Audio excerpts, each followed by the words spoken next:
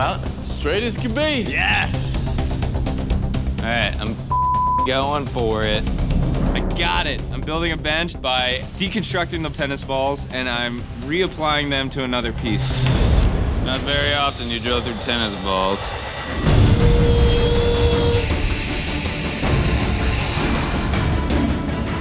Well, that's fancy, Ms. Jess. Thank you. A table? Ottoman, I'm just praying that I can pull this off.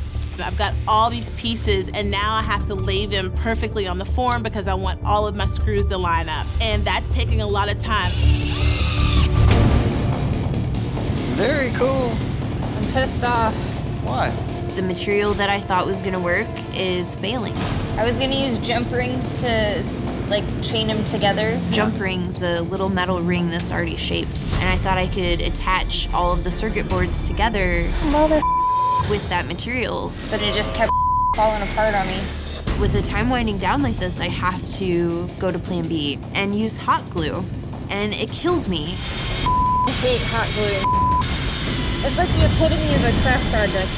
It sucks. What's going on? I abandoned the one part where I was gonna have the springs coming up around. We're gonna go with a solid wood beam across there to help hold all the tension in and be a little stronger for me. I ended up with a bench. I'm gonna use the wire not only as an aesthetic, but it's gonna be a structural component. It's just a pedestal table. I've got to get this up to a nice, more polish. I got to fill these cracks. I got to do all that sort of mess of stuff. It's great. It looks like stone or marble.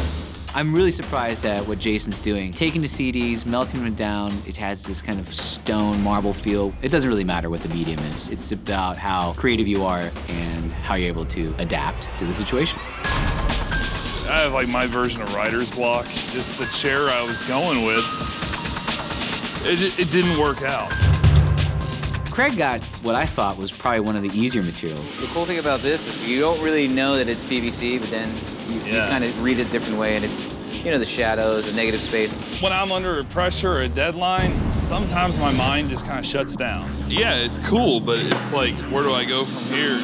Everything I've tried just doesn't work out.